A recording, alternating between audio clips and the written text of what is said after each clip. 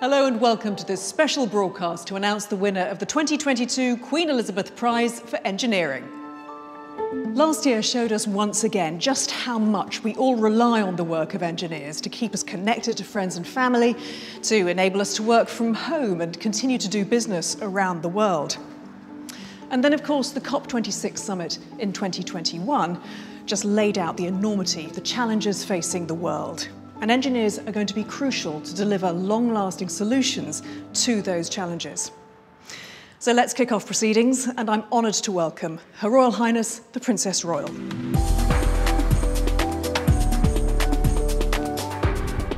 I'm very pleased to welcome you all to this event. Since its inaugural award in 2013, the Queen Elizabeth Prize for Engineering has recognised those whose work exemplifies the qualities of ingenuity, resilience and collaboration. Sadly, we're having to do it once more online. The COVID-19 pandemic continues to impact the lives of billions of people around the globe, requiring us to adapt flexibly and swiftly to the ever-evolving challenges it presents. But as is always the case, engineering rises to these challenges. Without their efforts, life during the pandemic would have been very different. Society's attention has focused on medical engineering and new methods of drug delivery to treat COVID-19. The speed with which vaccines have been delivered safely and effectively has been incredible to witness and is hopefully helping to move the world back to what we once considered normality. COVID-19 has illustrated just how much the world relies on engineering and engineers in all areas of our lives.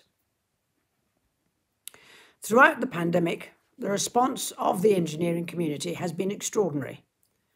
From the first months, where rapid deployment of testing systems and ventilators provided vital assistance to healthcare professionals, to the maintenance of a global communication infrastructure, every facet of engineering has played a part. The work of some previous Queen Elizabeth Prize winners who developed the Internet and World Wide Web was vital in how the world kept going. Engineering has truly been at the heart of the global response, and I thank you all for the work you have done and continue to do as we seek to overcome these challenges. The ambition and scale of the work of all the Queen Elizabeth Prize laureates highlights the very real link between engineering and innovation. One does not exist without the other. Alongside the enormous societal benefits, the laureates' work serves as an inspiration for young people around the world who are looking for a career where they can be challenged, where they can share knowledge with people from a wide range of backgrounds and with different experiences, and can achieve things that genuinely make a difference to people's lives.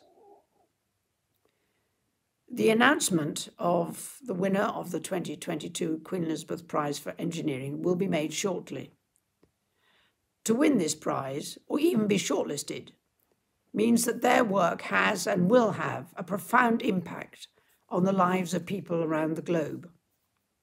And as with previous laureates, their work demonstrates clearly the huge role played by engineers in providing solutions to some of the world's most pressing challenges. To them, I extend many congratulations. And to all of you involved in the profession, wherever you may work, and whatever stage of your career, I thank you.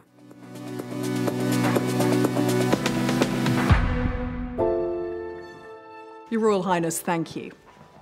Now, engineering is a creative industry, and the QEPrize Create the Trophy competition invites entrants to design a trophy which will be manufactured and presented to the winners of the Queen Elizabeth Prize.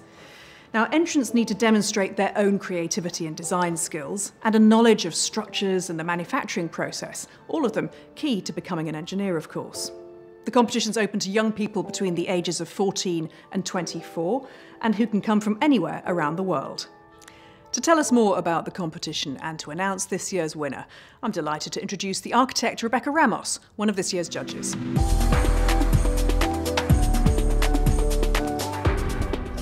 Creativity is a key element of all good engineering. The Queen Elizabeth Prize Create the Trophy competition encourages people from all over the world to combine their creativity with design skills and a knowledge of the manufacturing processes. It truly gives a glimpse into the world of engineering. This year's entries perfectly illustrated the depth of talent and ingenuity that the competition is seeking to encourage. It was so uplifting to see the responses to the brief, to design a trophy which combines the incredible prestige of the Queen Elizabeth Prize with the world of contemporary engineering, interpreted in so many thought-provoking, interesting, and inspiring ways.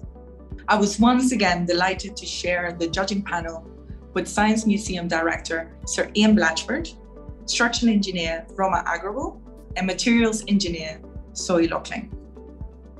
As you can see from the finalists, our decision was incredibly difficult to make.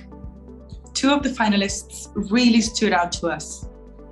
The first one displayed a wonderful play between symmetry and asymmetry, and an unexpected use of the tools provided for the design. For this reason, I'm happy to announce that we decided to give the judges' commendation to Vishwarjeet Murray, age 24, from India. Our winning design shows a highly skilled appreciation for beauty, design, and scale, all inspired by global connectivity. For this reason, I am delighted to announce the winner of the 2022 Create the Trophy competition, Anshika Agrawal, age 17, from India. It's a great feeling that such a honorable people will receive my trophy as their symbol of success, their trophy. It's a nice feeling, great feeling. I can't even explain in words what I am feeling right now. My warmest congratulations to Anshika and Vishwarjeet, and many thanks to all the competition entrants for making our judging process so difficult and so enjoyable. We look forward to seeing you again next year.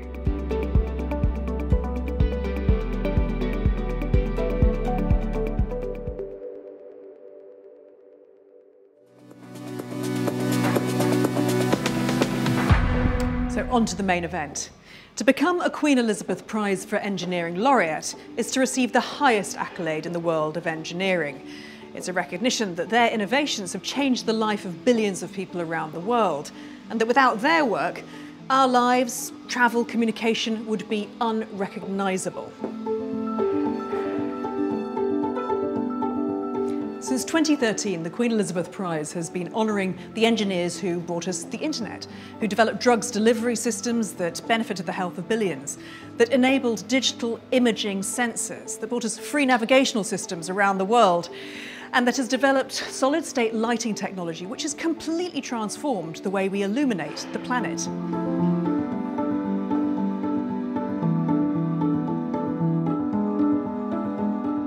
So who is going to be joining this illustrious group of laureates? Well, to tell us, I'm delighted to welcome the chairman of the Queen Elizabeth Prize for Engineering Foundation, Lord Brown of Madingley.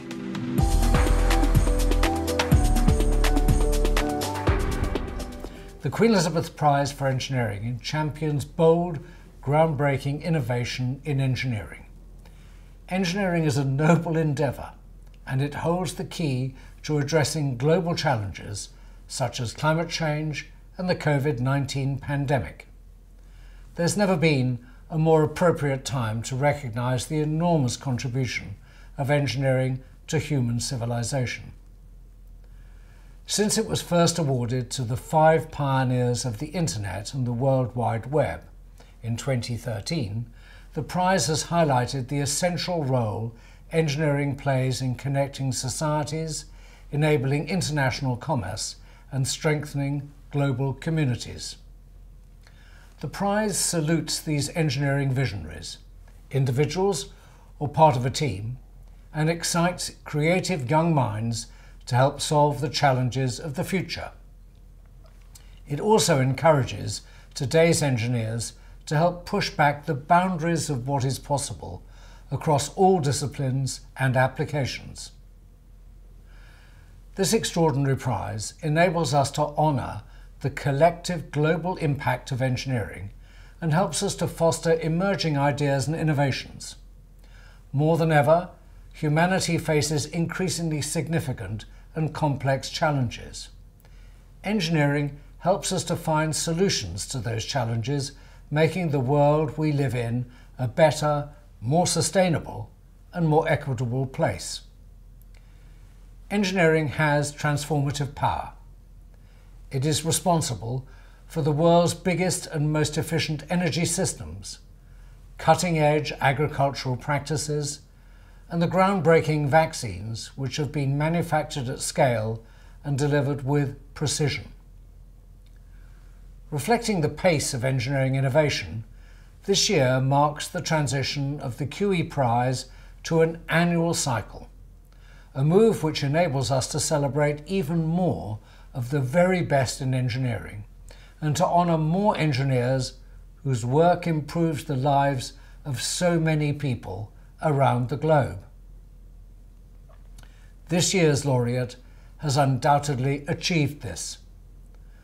For the discovery of a powerful permanent magnet which has been transformational in its contribution towards enabling cleaner, energy-saving technologies, to reducing global warming and to build a sustainable future for humanity, and for the development and commercialization of a sintered production process which increases magnetic strength and enables wide industrial usage, the 2022 Queen Elizabeth Prize for Engineering is awarded to Dr. Masato Sagawa.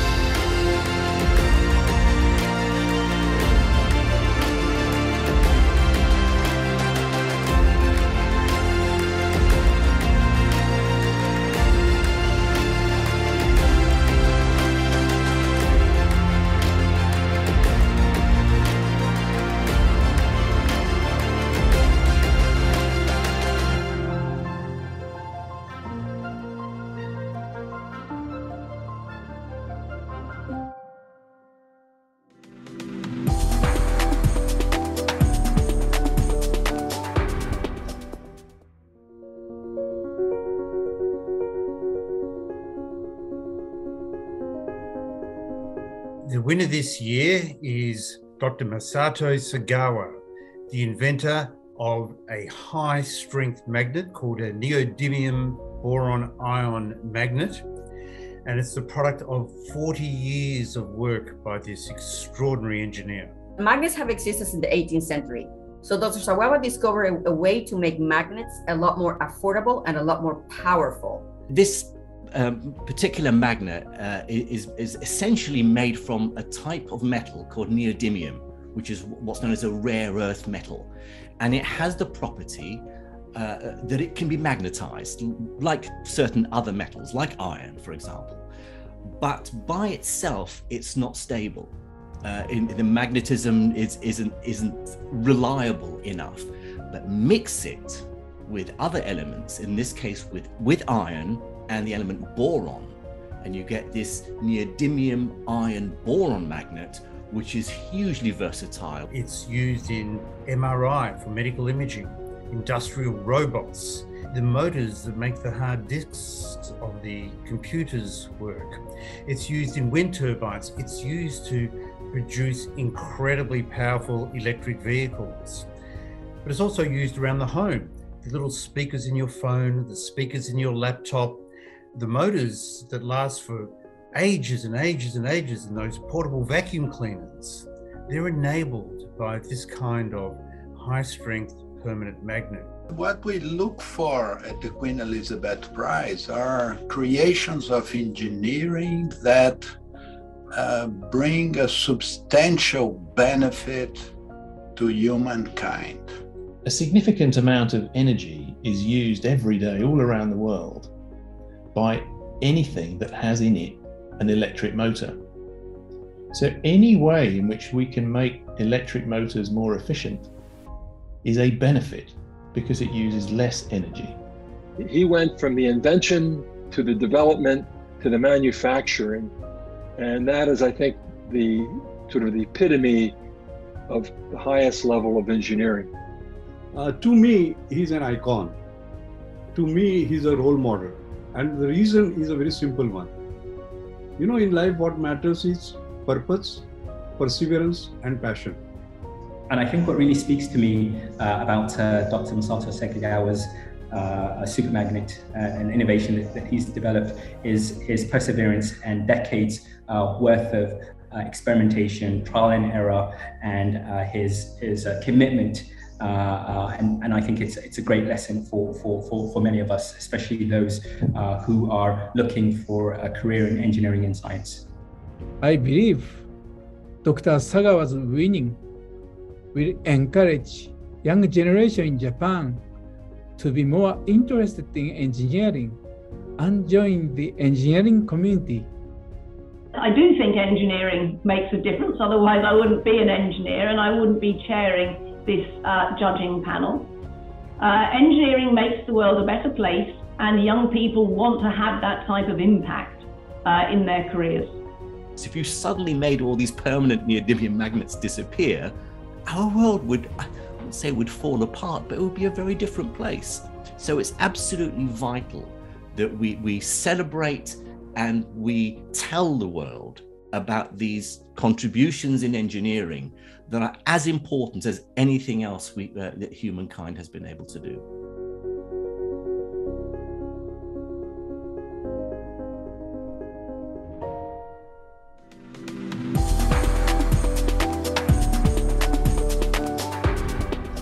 Neodymium magnets and Dr. Sagawa's contribution to that technology has really been a game changer for wind power and for offshore wind in general. The fact that we use neodymium magnets, which are really strong and have high performance, means we can make the products compact.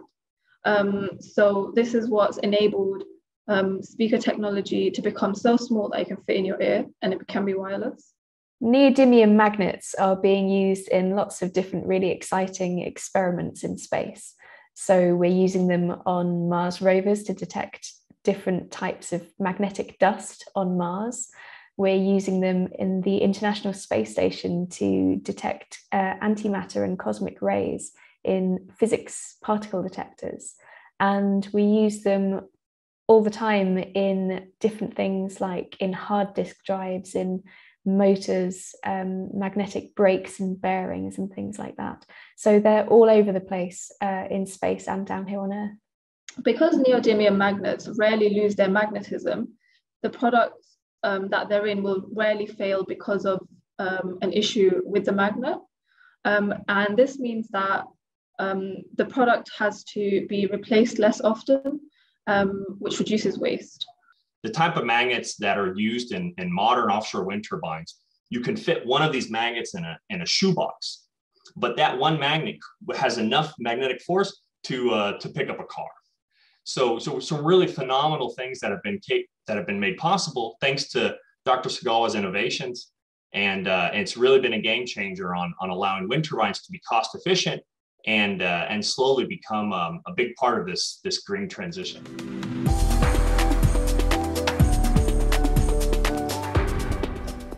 It's great to speak to you about your innovation based on neodymium, a rare earth. I think everybody would say that they don't quite know where these are, but I'm certain that we would notice if they didn't exist, because they are ubiquitous in so many things that we're using today. What I would be interested to ask you first is, what led you to move away from the research on conventional magnets and see the possibilities of using rare earth metals to create a permanent magnet? When I started with the research of the samarium cobalt magnet as I joined the company, and I was told that I need to do work on research to improve this. And in this process, I realized that the cobalt, which was being used for the magnet, was very expensive. And it was very scarce because it can only be sourced from Congo, which was a conflict-ridden region. So the supply was very unstable. And I had recognized this issue. And I had thought about, well, why not use iron instead, which could give a better magnetic property for the overall magnet? Because if you compare cobalt and iron, if you look at the smallest unit of magnetism, what we call the magnetic moment, it's only cobalt is only 70% of iron. So if we could use iron instead, we will see, and I had anticipated that we will have higher magnetic strength. So based on these two aspects, I had looked into researching and finding a compound which uses rare earth and iron. And I recognized that perhaps this could be the needs for people. And this is something that's required and needed in the world. And that was the start of my research. What I'm interested to know is, when did you actually realize the benefits of using a powdered metallurgical manufacturing process to produce a sintered magnet? That process is unique, I think, to you. So when I looked into rare earth magnets in combination with iron instead of cobalt, my first step was to find a compound that's appropriate. The known elements that they were used with rare earth was not magnetic at all. So everything had to start with finding the appropriate compound. I had a clue, a hint from through my research that neodymium and iron could work. And that's why I came to find the neodymium iron and boron compound. But it's not enough just to find the compound itself, because you need to have the compound to apply magnetic coercive force. In order to do that, you need to have the microstructure that's appropriate to have those magnetic properties.